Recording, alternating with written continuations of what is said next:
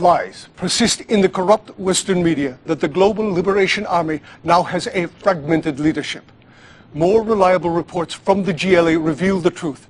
A new, powerful commander has emerged with the complete support of the people.